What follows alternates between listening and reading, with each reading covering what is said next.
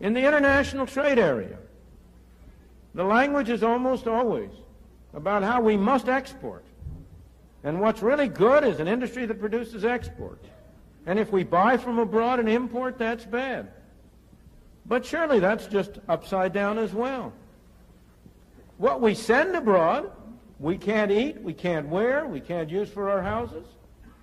The goods and services we send abroad are goods and services not available to us.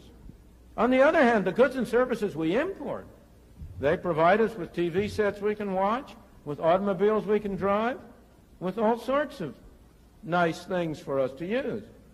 The gain from foreign trade is what we import. What we export is the cost of getting those imports.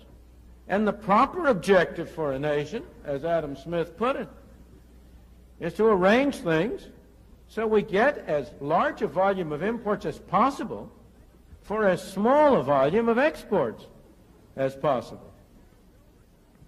This carries over to the terminology we use. I've already referred to the misleading terminology of protection.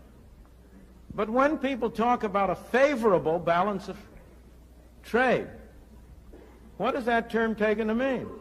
It's taken to mean that we export more than we import. But from the point of view of our well-being, that's an unfavorable balance. That means we're sending out more goods and getting fewer in. Each of you in your private household would know better than that. You don't regard it as a favorable balance when you have to send out more goods to get less coming in.